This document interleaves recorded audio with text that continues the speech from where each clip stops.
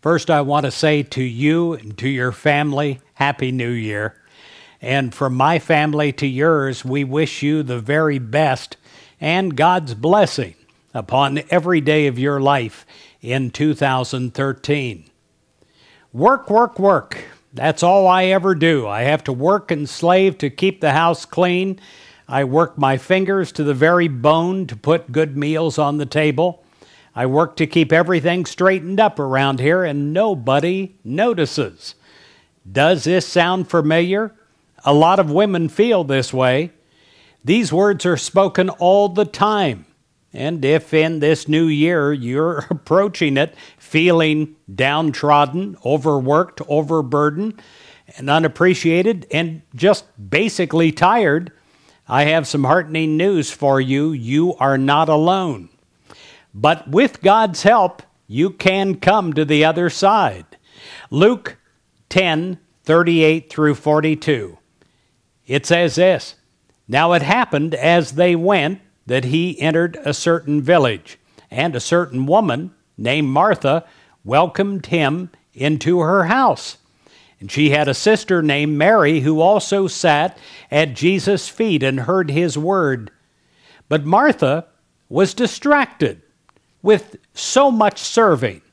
And she approached him and said, 'Lord, do you not care that my sister has left me to serve alone? Therefore, tell her to help me.' And Jesus answered and said to her, 'Martha, Martha, you're worried and you're troubled about many things. But one thing is needed, and Mary has chosen that good part, which will not be taken away from her.'" It is talking about spirituality. And ever since that time, theologians, Bible scholars have tended to downplay Martha's work and elevate Mary's spiritual focus. Some have even insisted that this is the biblical support necessary to having women ordained in the clergy. We understand that sitting at the feet of Jesus is understanding our own spiritual awareness by learning from the Master. And we can sit at the feet of Jesus in prayer. But right now I want to take up Martha's case with you. Many of Martha's struggles are mirrored in that comic strip called Peanuts. Charlie Brown is talking with Linus, and he says, "You know, Linus, it goes all the way back to the beginning, the moment that I set foot on this stage of life. They took one look at me and they said, 'Not right for the part.'" Well, many of us feel that perhaps others feel that way about us, that we're just not right for the part. How many of us, like Charlie Brown, stand looking into life's mirror on a daily basis and come up with a feeling not right for the part? For example, the role of being a parent to teenagers, or being a business mover and shaker, or a parent with multiple responsibilities, makes you many times feel not right for the part.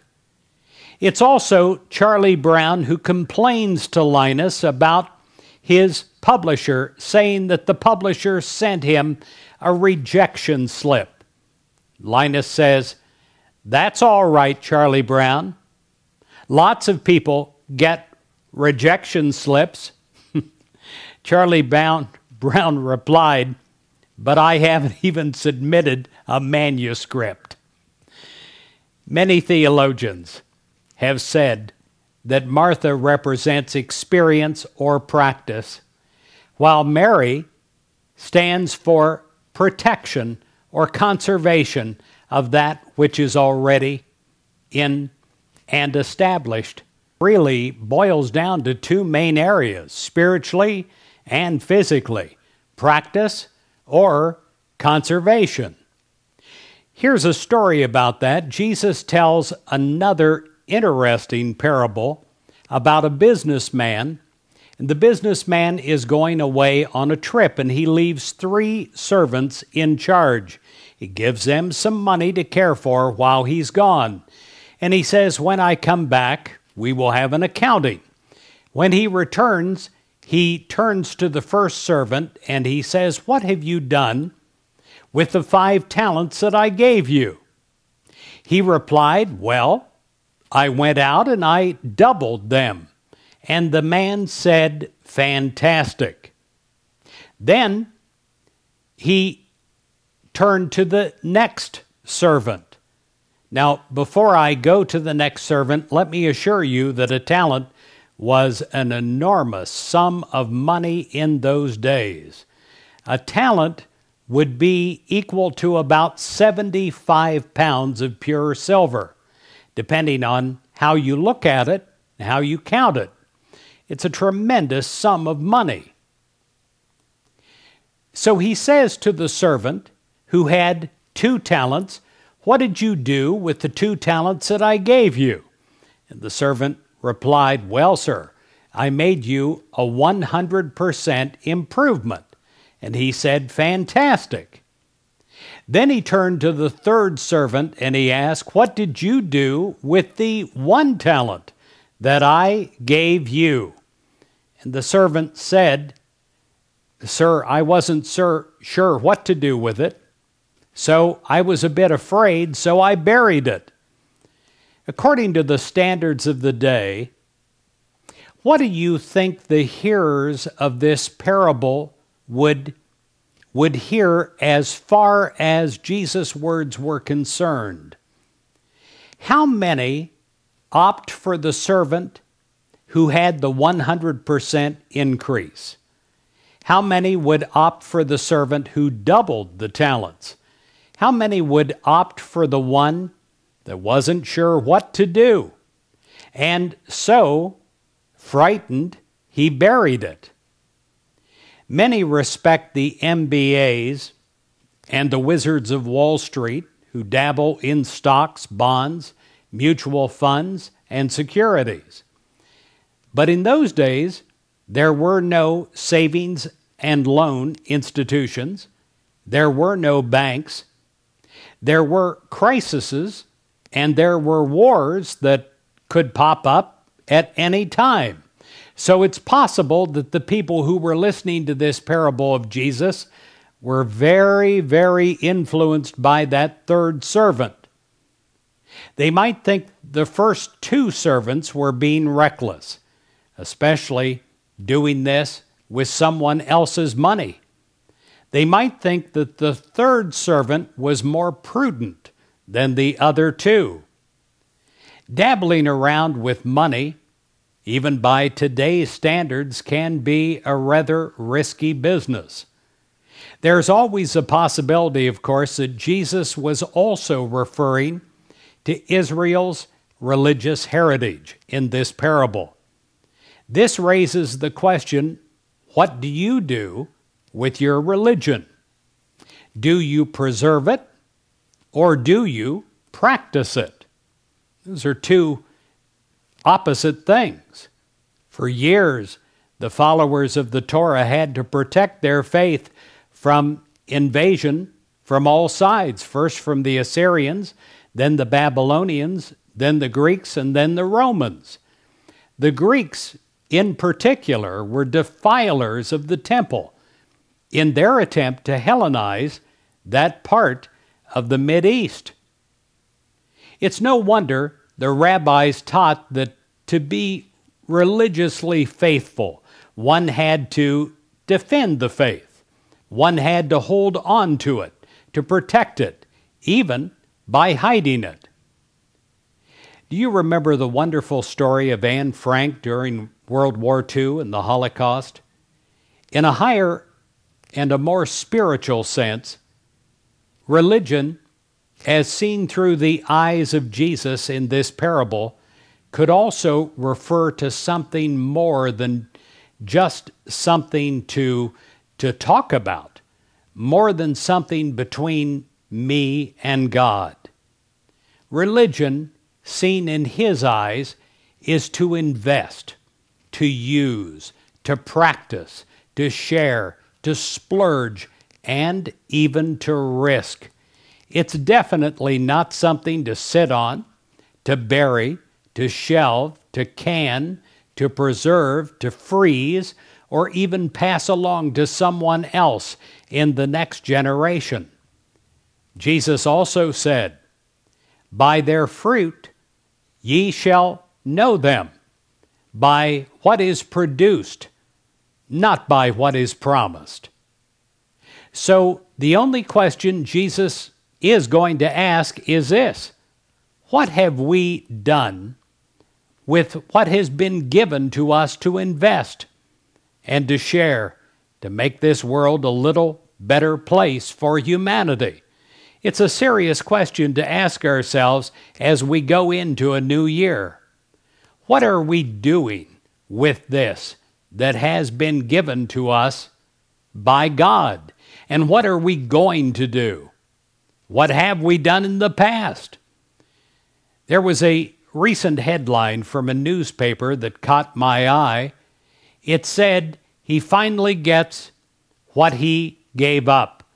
The subheading is, "Teen who bought van for a stranger buys his car with the help from others."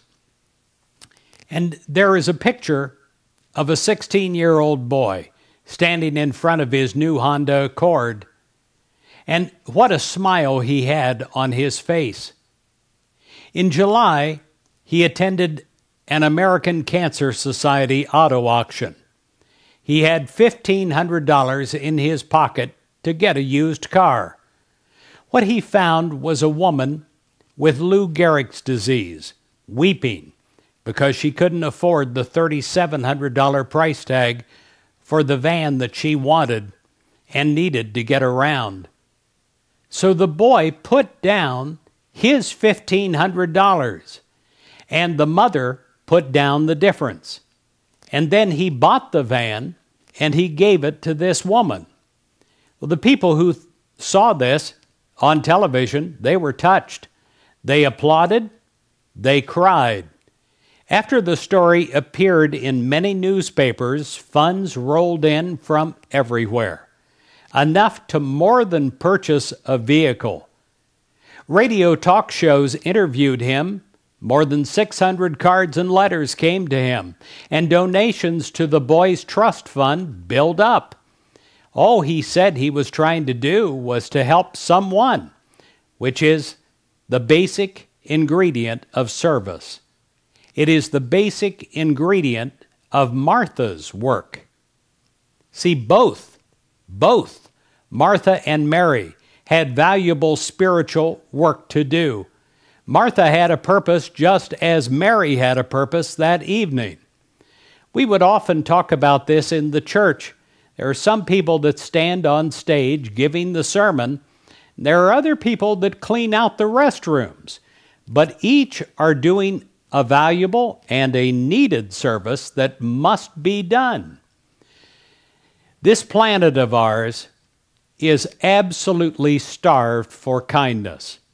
This earth of ours is virtually crying out for compassion. Yes, I know that Martha represents that part of us that is so easily distracted and frustrated and feels overworked. It's almost impossible for us not to complain about something for any length of time.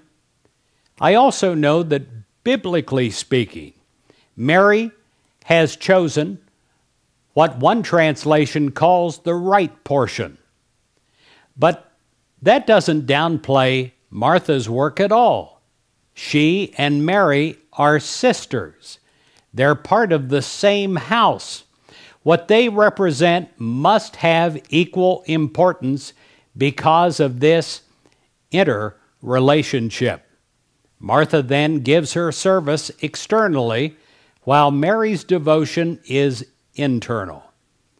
The point is that both are important ingredients that are absolutely necessary for our own spiritual growth and development in consciousness. They are part and parcel of our spiritual makeup and composition in the soul. Doing spiritual work is applying what we know spiritually and then serving. It is so much more important than just talking about it or discussing it. I know people that have been very spiritual that have never walked the talk. We must do both. We must have both Martha and Mary inside of us.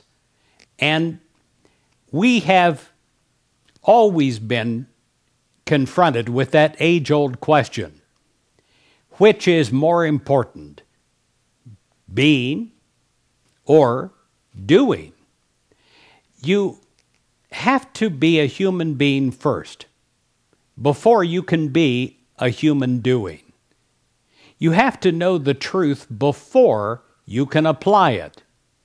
Jesus said this in so many words. It isn't the truth that sets us free, it is knowing the truth sets us free. I believe the essential is the I do ingredient. Here is what I call choice. My life, up to this very point, is based on what I have said yes to, and also what I have said no to. The definite maybes, they can't be counted.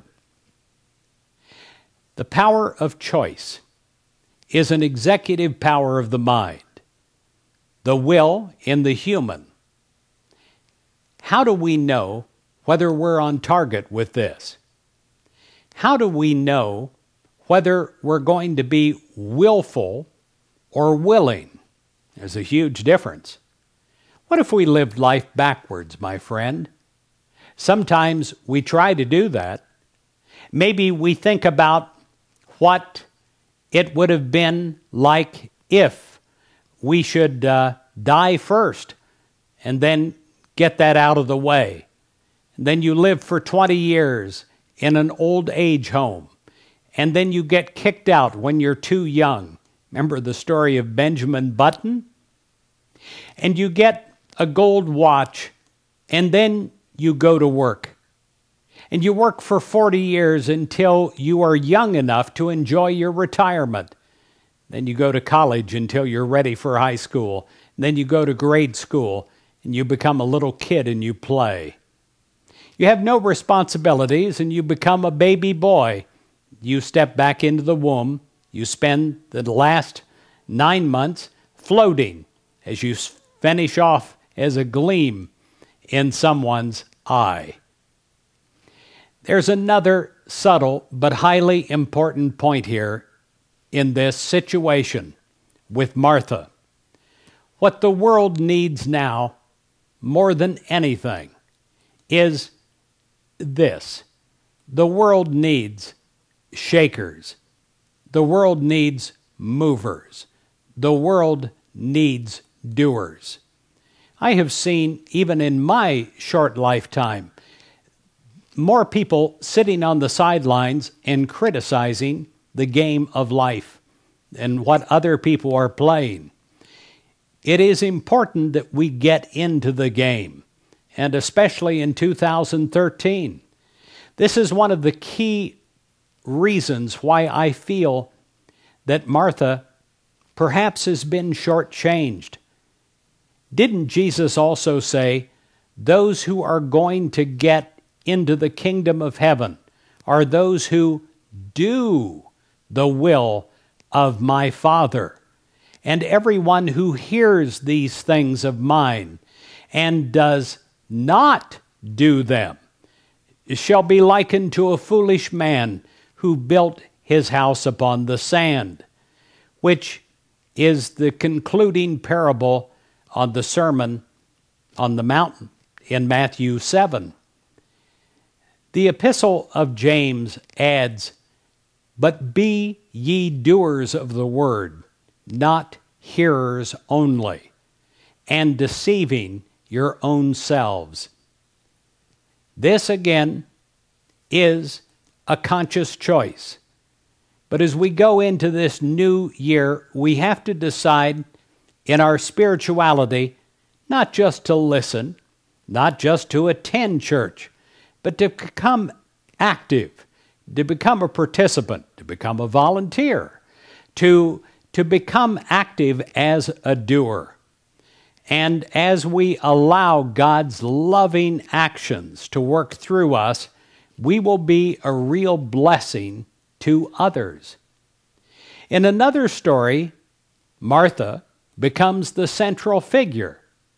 That story has to do with the raising of her brother Lazarus from the dead. She is the one Jesus encounters as he's coming into Bethany. It is she who asked the provocative question by Jesus, "Do you believe that I am the resurrection and the life?" Well, there is no doubt in her mind whatsoever, and she says, "Yea, Lord, I do believe you are the Christ, the Son of God, which should come into the world." That's from the Gospel according to John. It is she who leads the way to the tomb cave where Lazarus is buried. She just may have been instrumental in helping to roll away that guardian stone. Scripture only says that they took away the stone without identifying specifically who they are. So not only does Martha express faith, but I say, my friend, it is a working faith. Yes, I believe that I am going to help roll that stone away. That's what I believe that she would have said. And she wouldn't have just sat back waiting for other people to do it. I know sometimes we get fatigued in life, especially the ladies that are balancing everything they have to balance. But when you allow God's help to come through you, you are able to be a doer without the fatigue of the doing. You actually get more energy as you go along. Stephen Covey, in The 7 Habits of Effective People, says to begin any overcoming or any personal or private triumph, it begins with one word. That one word is being proactive. Proactive is much more than just taking the initiative. It is also the responsibility to do this as well. As we choose to look forward and not backward at the beginning of 2013, we ask ourselves this question: are we going to be proactive or reactive? There's a huge difference between the two, but most people are reactive. And when you're proactive, you are needed everywhere. Are you going to cause things to happen, or are you going to be on the receiving end only of the happening? Are you going to be affected by the weather? Or are you going to take the weather along with you wherever you go? Are you going to be affected by social weather of others? Or are you going to be empowered by God to really make a difference? I believe you can, because I believe in you. Covey even goes as far as to suggest a 30-day litmus test of faith, what I call the Martha factor. By making small commitments, one at a time, and keeping them, of being judge, but being light, being a model and not being a critic, being a part of the solution and not part of the problem. People who exercise their freedom day after day, little by little, expand upon this freedom. People who do not find that it withers away until they're literally being lived, since they are acting out scripts written by other people, such as parents, associates, and society. We have come to a place now where we search for God, and we must no longer just be searching for the rewards. It must no longer be seeking other people to follow, but it must be living a full life for ourselves. So let's get Martha and Mary together in our own life in our prayer time. Let's begin praying with our feet moving. Love, to serve, and to show it. And when you do, wherever you are in 2013, you will make a difference. You will be a doer, not just a hearer. May God bless you every day of your life in 2013, and others will be blessed by knowing you, because everyone is attracted to a doer.